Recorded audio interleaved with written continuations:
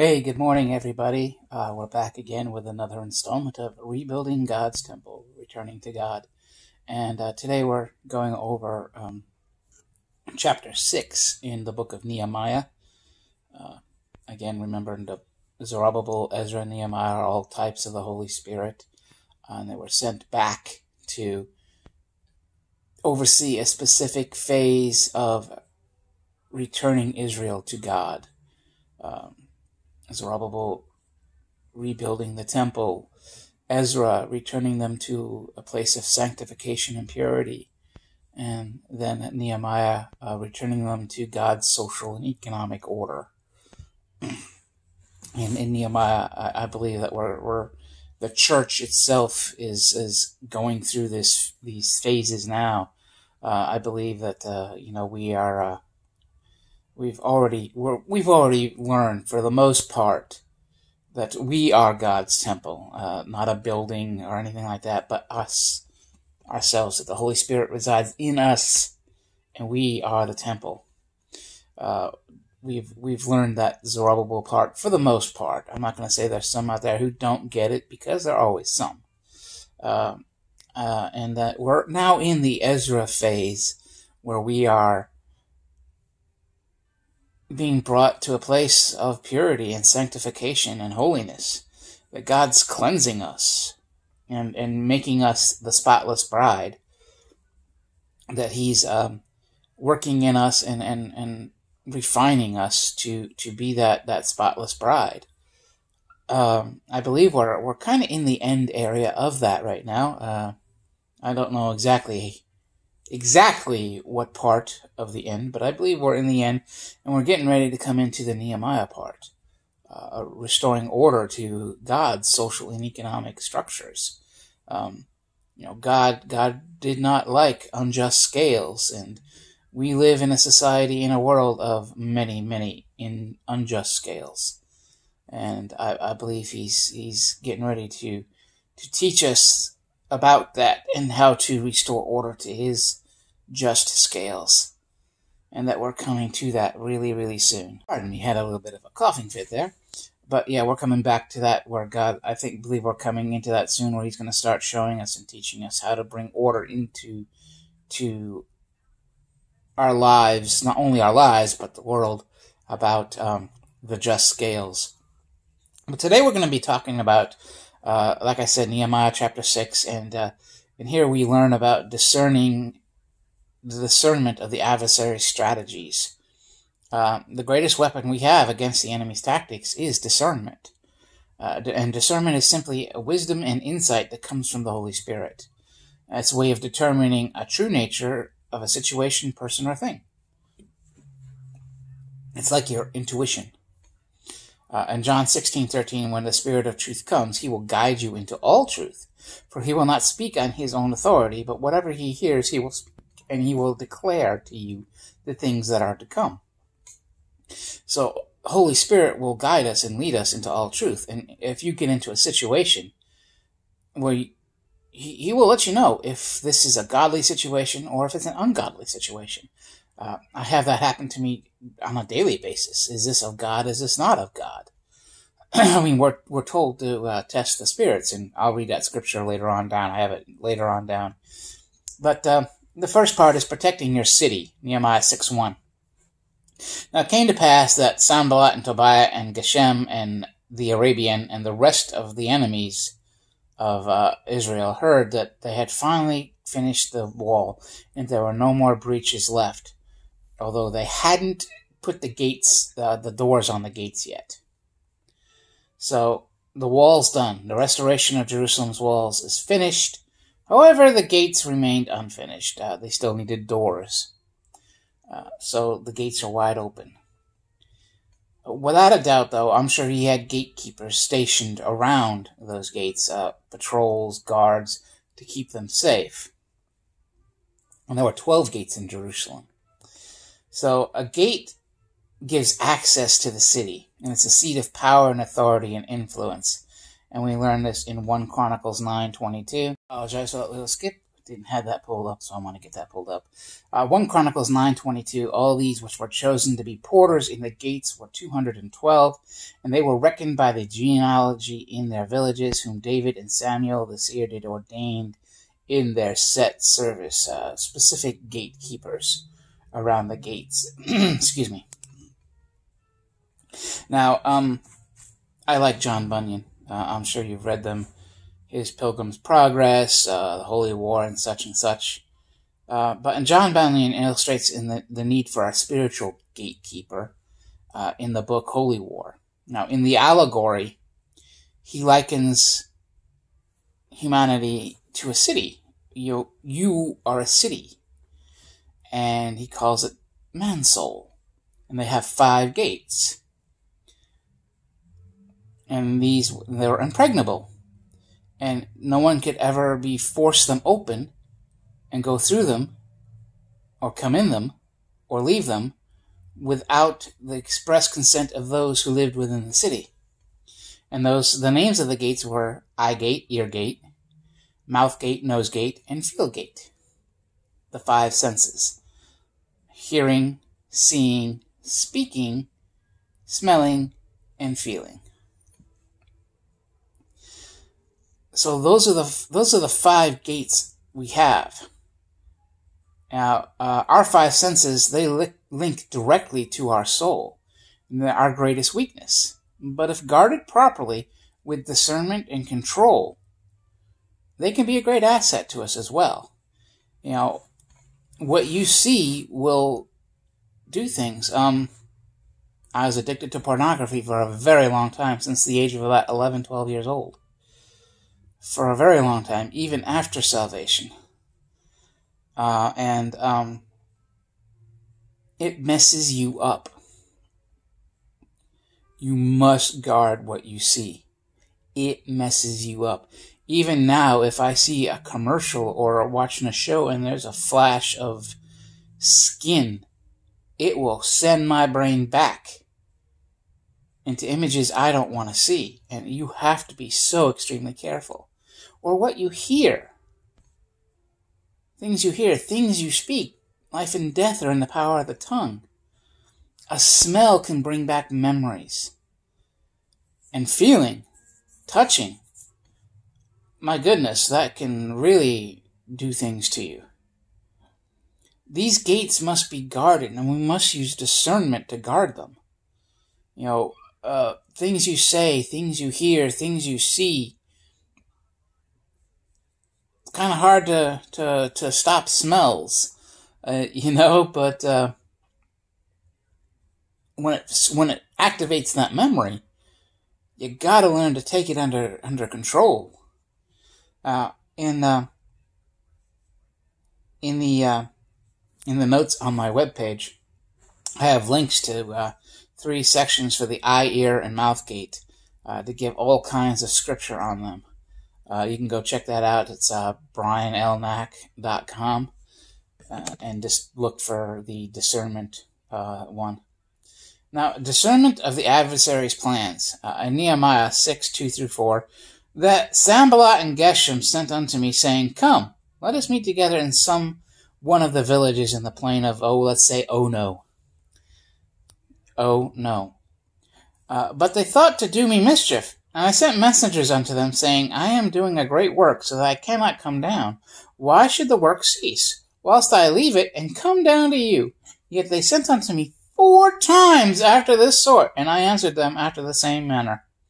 So, when they can't get through you, when they can't get through your walls anymore, when straight-on attacks are not working, when you've got your defenses up, and they know they're not going to get through them, they're going to come at you sideways. Come, let's talk, let's have it out, let's get all this hashed out, and let's bring a peace between us. Let's work out our differences, so it's all water under the bridge, but it's going to be a trap. And Nehemiah recognized that, discernment. And part of discernment is having experience and knowledge as well. Holy Spirit will give you knowledge. Or just worldly knowledge. The plain of Ono was 27 miles away from Jerusalem. on the very outer edge of Samaria and Ashdod, which were extremely hostile towards Israel.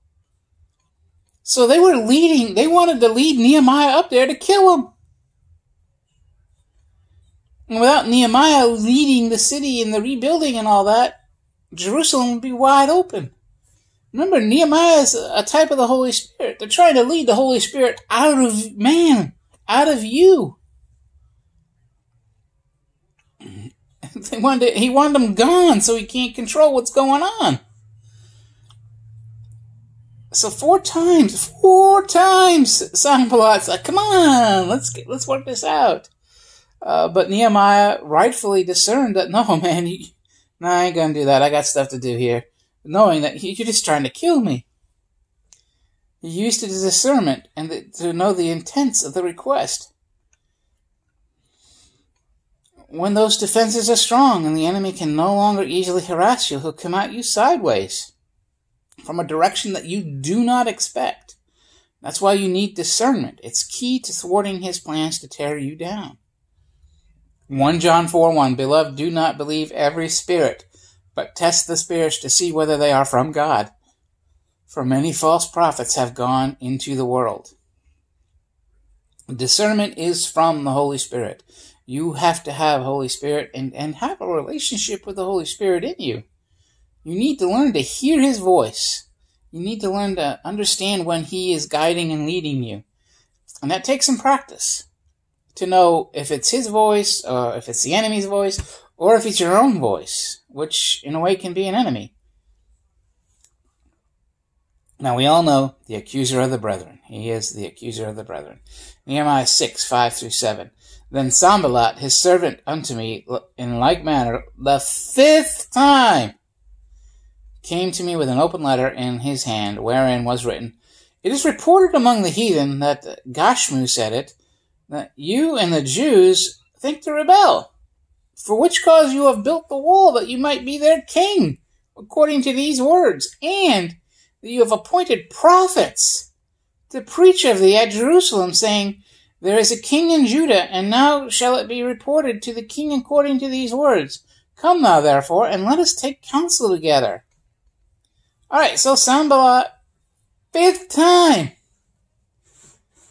sends a messenger to Nehemiah. This time he comes with accusations and rumors of Jerusalem's impending rebellion and Nehemiah's machinations to maneuver himself to be their king. They even have the rumors that Nehemiah has bribed prophets to go out and talk to the people of such a thing, to endorse him to his ascension to king of Israel. Alright, so when so many plans have failed, he's, like I said, he's going to come at you sideways. When he can't lure you away to destruction, when he can't come at you head on, he's just going to come any way he can. Going to try and trap you. Sanballat is sowing fear, and he's attempting to destroy Nehemiah's character. He's starting a rumor. You're going to rebel, and you're trying to become king. He's trying to assassinate Nehemiah's character. And the enemy will come at you and do that. He will work through people that will speak lies about you. I have it happen constantly. I get told by people, well, they said this about you. I'm like, what? It's character assassination. It's the enemy working through them to destroy your character so the people won't believe in you anymore. So the people won't listen to you. So the people won't believe that you are truly called of God. You know, Nehemiah was sent to restore God's order. Those rumors would have destroyed the people's confidence in him. They're believing you're sent here to help us, to protect us, and to help us, shake off these horrible burdens, and here you are really working to rebel and become our king. That's what these rumors were saying. And the enemy started those rumors. When he has no power over you, he's going to send others to destroy you. Lie, cheat, steal, whatever he has to do to stop God's plan and will from coming to pass.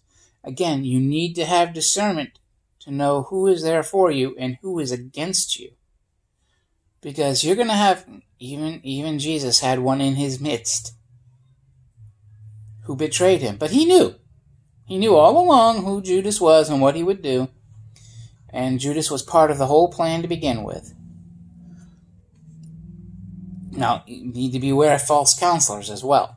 Nehemiah 6:10-13. After this 5th time, and he learned of these horrible rumors, Nehemiah goes to the house of Shemaiah, the son of Delaiah, the son of Methabiel.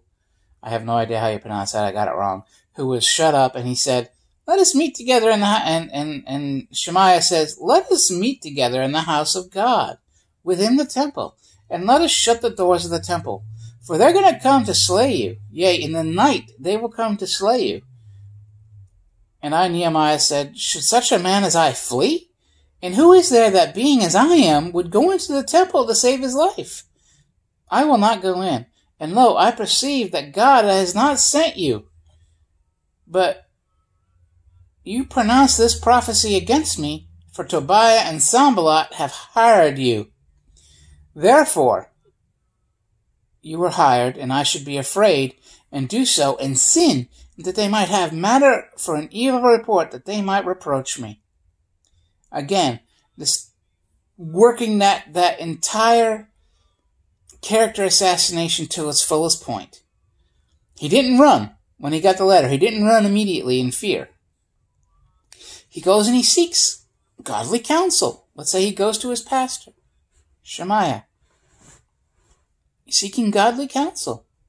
But Shemaiah has already been bought off by Sanballat and Tobiah. He's part of the plan. He knows what to do.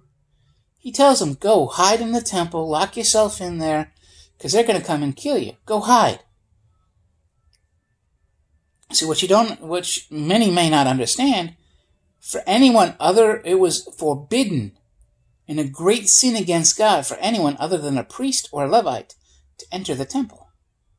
Now, you can be in the outer court, but to go inside the holy place or the Holy of Holies, forbidden. The holy place was forbidden totally. Holy of Holies, only the high priest could enter, and only once per year, the Day of Atonement. So for Nehemiah, who was neither a priest nor a Levite, to go into the temple would be a great sin against God. Plus, it would show that he feared Sanballat more than he feared God, and that he did not truly trust God to take care of them. It would have totally destroyed Nehemiah's testimony. It would have destroyed his entire call. It would have destroyed his ministry there in Jerusalem. Totally. The enemy has always got plans within plans. And he rightly discerned, like, listen, no, this is not right. To go in and do that is wrong. Why am I going to run and hide? God, you're not of God, he said. You're not of God. You are of Sanballat and Tobiah. You are of the adversary. You're of the devil. He rightly discerned that Shemaiah was not of God. And Shemaiah counsels him to hide in the temple, because the nightfall they're going to come and kill you. But he used that discernment and realized you're not of God. The enemy will not stop trying to destroy a saint of God walking in their calling. That's why you need the discernment. They're going to come at you constantly. From every direction, even a direction you would not think of them coming from. Wives, they could come from your husband without him knowing. And husbands, they can come from your wives without her knowing. From your children without them really knowing. It's going to come. It's going to happen. Be on guard. Be prayed up. Be connected to Holy Spirit. Use that discernment. 1 Peter 5:8, be sober. Be vigilant, because your adversary, the devil, is a roaring lion. Remember, he's not a lion. He's like a roar. He sounds like one. He tries to look like one, but he's really not one. Walks about, seeking whom he may devour. All right, I love you all. God bless. Remember, use discernment. Use discernment. Get close to Holy Spirit. Learn His voice. Learn to listen. He's going to lead you and guide you. Use Him. Love y'all. God bless.